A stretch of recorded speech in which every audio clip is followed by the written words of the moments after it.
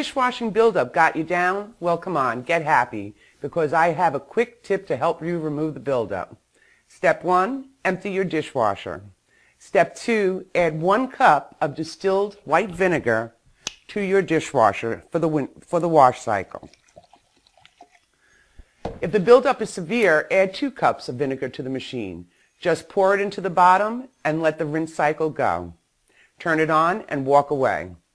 Step 3, when the machine is finished and cooled off, remove the racks and wipe and rinse them off in your kitchen sink. And then take a microfiber cloth and wipe down the entire inside of the dishwasher. The vinegar smell may linger for about an hour, but will fade away along with the buildup. Remember to always empty the trap. Check with your manufacturer's recommendations on how to do this. For maintenance, just repeat every 2 weeks or so.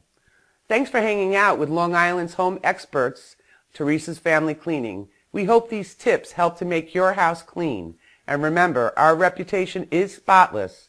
Visit us on the web at Teresa's Family Cleaning for more helpful hints.